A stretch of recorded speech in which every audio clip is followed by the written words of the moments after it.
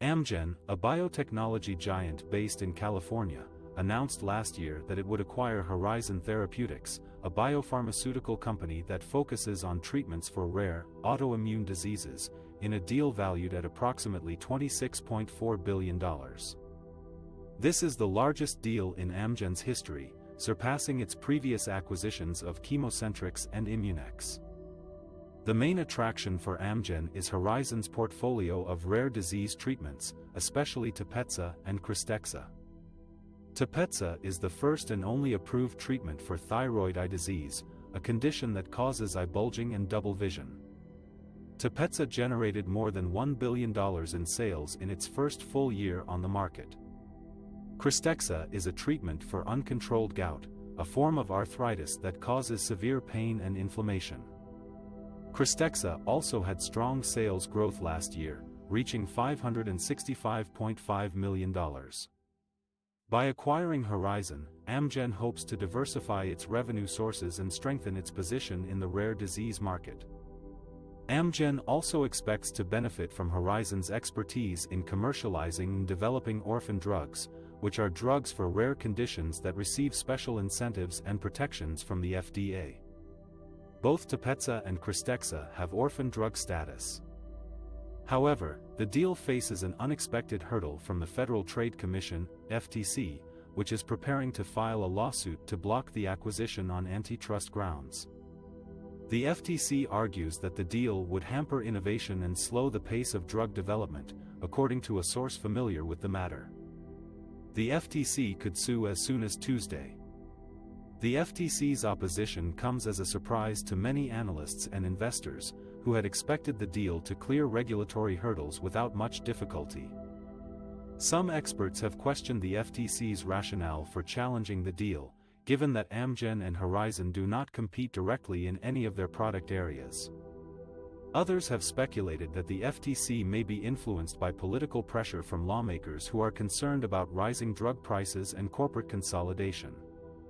Amgen said on Monday that it was not aware of any decision made by the FTC and that it would provide any appropriate updates when it had more information. Amgen has previously defended the deal as beneficial for patients and innovation.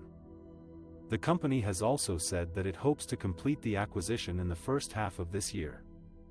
The deal between Amgen and Horizon Therapeutics is facing a challenge from the FTC, which argues that it would hamper innovation and slow the pace of drug development. The FTC is expected to file a lawsuit as early as Tuesday to block the $27.8 billion deal, which would be the largest in Amgen's history. The FTC's decision marks a rare move to stop a pharmaceutical deal outright, and could signal a change in how the agency views consolidation in the drug industry. The FTC's main concern is that the deal would reduce competition and incentives for innovation in the market for rare disease drugs. Both Amgen and Horizon have drugs that treat rare conditions, such as thyroid eye disease and gout, and have orphan drug designation, a status that grants them market exclusivity and other benefits. The FTC believes that by acquiring Horizon, Amgen would eliminate a potential rival and gain more market power over these lucrative drugs. The deal would also give Amgen access to two fast-growing drugs, Tepezza and Krystexxa, which have been driving Horizon's revenue growth. Amgen hopes that these drugs can offset the decline in sales of its blockbuster arthritis drug Enbrel, which faces competition from biosimilars. However, the FTC argues that these drugs are not substitutes for Enbrel, and that the deal would not benefit consumers or patients.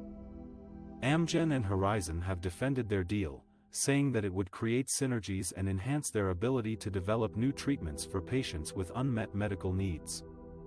They have also argued that their drugs do not compete with each other, and that there are other players in the rare disease space that would ensure competition and innovation.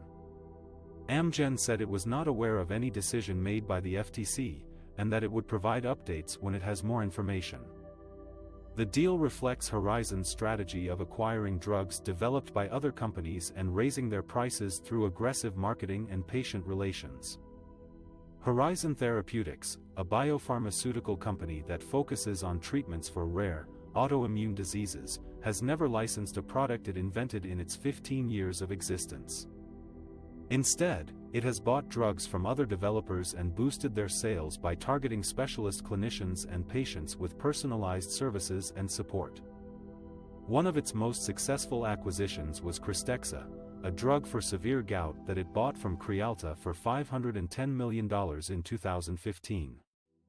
The drug had been developed by Savient Pharmaceuticals and Duke University, but had failed to generate much revenue due to safety concerns and limited demand.